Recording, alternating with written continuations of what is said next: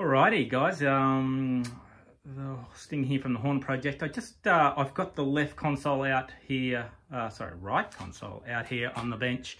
I've been doing a little bit of maintenance, adding some stuff, and a little bit of tidy up, and thought I would just take the opportunity to maybe talk through exactly how I built this and some of the things I recommend and don't recommend. So I didn't, little bit of background, I didn't use any plans at all for my cockpit. I should have used Open Hornet or something like that, but at the time I didn't. I just referenced photos from the internet the best I could. I have a whole library full of publications about the F-18 Hornet, so had plenty of reference material. And overall, I think, you know, I've captured the look and feel of it with its own little nuance here and there and a few little mistakes along the way, but nothing that I'd consider a showstopper. So anyway, the whole piece is about 1.2 meters long, and that was because that was the size material I had here in the shed in terms of the MDF ply and some aluminium rod that I had. The overall construction, yeah, very simple. MDF, there is lots of ply and there is some metal under in here as well that's held in by these two. I got a handle at either end that holds them in, and yeah, very sturdy, nice and solid sort of construction as well. All the panels that you're seeing here are the Tech Creations panels. Some of him are his complete panels, so the hook, the wing fold and the cushions are all his complete units in terms of they've got, well, that one at least has a Pro Micro sitting with it. For the rest, they're just the face plates that then I've put in my own switches and knobs on top of them there. So all these are really is very simple switches. Most of these I got out of an old Warthog that wasn't working anymore, so they're actually very good switches, the old Warthog switch. So they all were repurposed. I just very simply have a connector between this and the Arduino, which I'll show you in a second, which just allows me to, I can just take out these screws here. This panel comes out, undo a connector, and I can then take that away, and if I need to replace some switches or rewire or something's come loose, and then so be it. So that's for those. That's the lighting panel. I'll talk about that in a second. And of course that's the KY. I didn't have that plugged in because I didn't think it was useful in the game. And then of course one night my squad decided they wanted to see how it works, so I had to spend a quick afternoon wiring all that up. So they all work now as well, which reminds me I've got to reverse that one. It is backwards. The knobs are Open Hornet knobs that I've printed and painted myself. They're a little bit dodgy, but from the pit, it is fine. In terms of gauges, so for me, I didn't have an access to a 3D printer at the time that I was building all of this, and I'm not sure that I wanted to do that anyway, but all I've done for the gauges here, these three here, and there's the brake pressure one on the other side, is I've just put little OLEDs in each of these, and I'll see if I can whip up a quick picture of how they look in the game. For me, they're fine. They show the information. These lights work here. I can adjust the radar out for that. Nothing to do here with the hydraulics and the battery. Yeah, I can see what's going on with that as well. So that's all fine. This here is just the hook switch. I also use that button for something else, which I've forgotten. Anyway, so that's what that is there.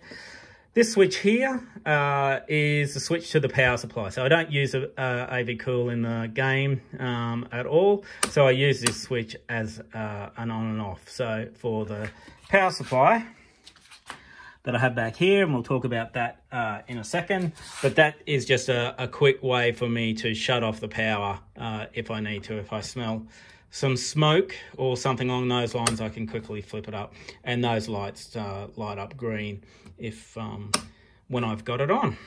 So that's really the top panel here. I'll just whip around to the side. I should just say, there's the side panel here that goes here.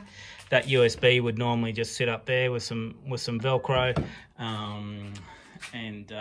I hardly ever take this side panel off, actually. This will be the first time I've taken it off in a long time. How I access all the workings from the outside of the pit is I put some doors on the panel, which is just some piano hinges here. And they've been a lifesaver, to be honest. If I had have not done that and only been able to access the other side, then I'd be pulling the pit apart all the time. But by having these doors here, has really made maintenance and small little upgrades really super easy. So I'll start at the front here. As I mentioned, old power supply, ATX power supply from an old computer that I had. Plenty of YouTube videos showing you how to do that. This all looks very messy, but I guess that's because it is, but it all makes sense to me. So I just take the power out of here. Yellow is 12 volt, red is 5 volt, black is ground. And then just distribute that power through this for things like the console lighting, flood lighting, chart lighting, mag switches, and instrument lighting. So they're all powered through this. Yep, so that's where I've been doing a bit of work this morning. I've got a Mega here running most of this panel. There is a little Pro Micro on that Tech Creations thing there, and I've got a little Nano here. That's a Mega. A little Nano here for the OLED that I've just put in this morning. Once again, looks messier than it actually is, and that needs to be plugged in somewhere. In terms of the panel, so as I said there, I don't know if you can see up there, but that's the bottom of the panel. You see I have these connectors here. So if I want to take that panel out, I can just take this connector there, and I've got connectors for each of the imperators. So environment 1, environment 2, electrical 1, this will be to the OLED. Yeah, so you can see I can take all of those out and then work on those panels if I need to.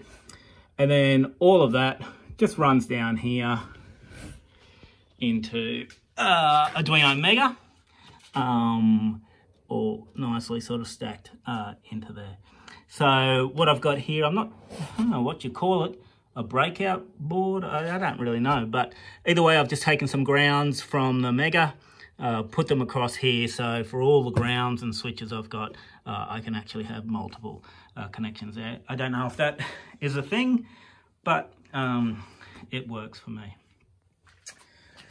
I've got a MOSFET down here, which just helps run 3 things. There's the console lighting, the instrument lighting, and then the mag switch there. So if you know much about MOSFETs, you know I've got the 12 volt coming in here, and then the variable power signal that's sent to this side determines the variable power that comes out to this side. So you can by turning the knob on the console lighting, for example, it varies the power output and therefore how much brightness you get out of the backlighting. And that works pretty simply. My backlighting is a very simple solution.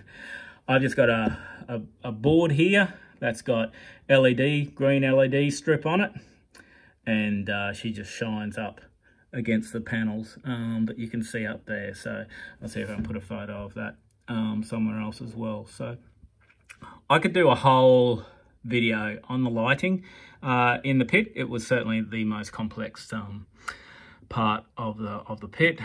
And then I've got a standard little USB controller there for that. The 2 big boxes over here are just dimmer switches. They run both the chart lighting from the canopy bow and the flood lighting. They are the only 2 things that I don't actually have mapped to DCS, so they're just totally their own. They just take 5 volts in, each of them, and then off to their lights that are spread around the cockpit. So that's how it all sort of comes together down here. I then just terminate it all, and it all just sort of, I'll see if I can get a better angle here, sorry. It all just comes out here. So that's my USB hub that I can then just plug into the computer. This is chart lighting that's coming out here, and this is power for the USB hub. Of course, the power supply. And then this is how I distribute signal around the console. So for the console lighting, the instrument lighting, some 5 volt, 12 volt, I just have a connection that goes in here. That is just your standard old blue VGA connector. And that's got 12 outputs on it. I think I'm only using 9 with some grounds and those ones coming in there. Then on the main instrument panel, I'll have the other connector that will plug into, distribute the lighting through that, and then there'll be an output on the main instrument that whips around to the left console. So that's how I distribute the signal for various things. You can see here how those pins are done for me, so I'm able to work out exactly at the other end what needs to go where. So once again, not sure if you're meant to use VGA cables to distribute power, but that's what we're doing here today. So I think that is probably all I really need to say about that. Part of this is for me to understand exactly what I need to do. Couple of the issues that I've got with my pit. This here could be about an inch and a half higher in the real pit and more canted out like this. So I've got that wrong with all my photos, but in the pit it's such a non-issue. I will most likely never change that. These here are just plates for now. I do intend on putting some, not some proper, because I don't think the actual Hornet has it, I'm not sure, but some actual sort of containers here so I can store my maps and various bits and pieces for when we fly.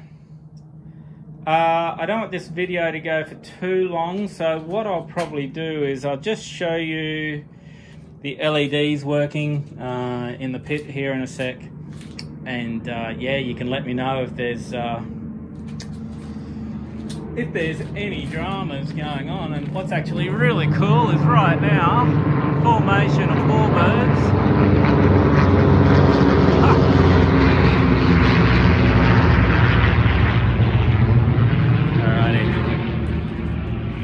Gone full nerd up here at the Hornet project. So anything else I wanted to say? Oh yeah, I'm running the mag switch, which you can just go to the Warthog project and look exactly how it works now, and wiring I should say. It doesn't work beautifully here in the Hornet because it's not coded the same way.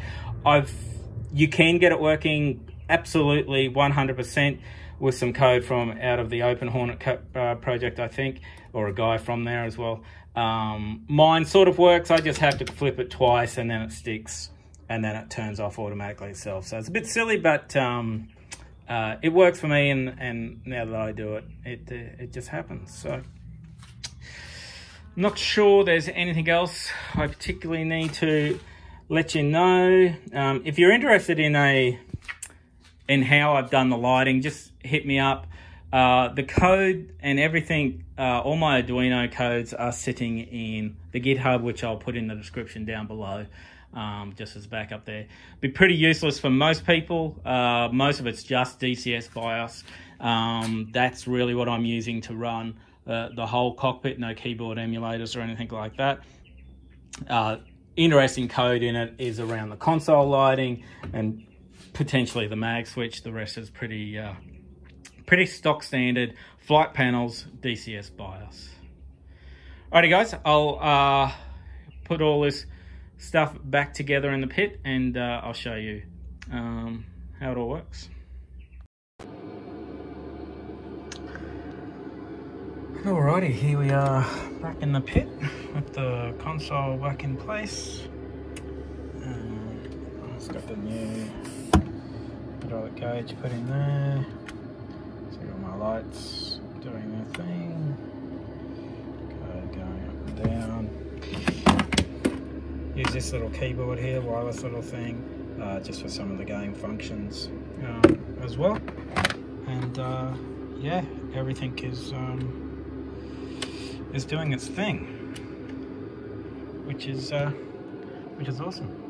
Alright guys, well, hopefully that's been cool, and yeah, I'll do some of the other consoles later on.